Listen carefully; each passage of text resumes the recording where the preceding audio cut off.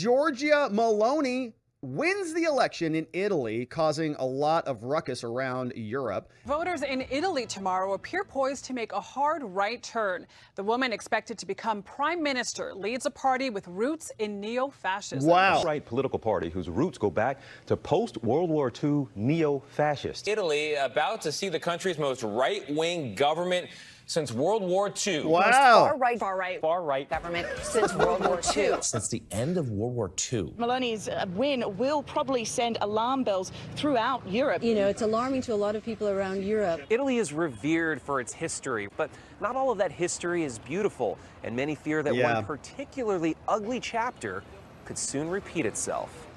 Yes, that's right. You've got the neo-fascist Maloni,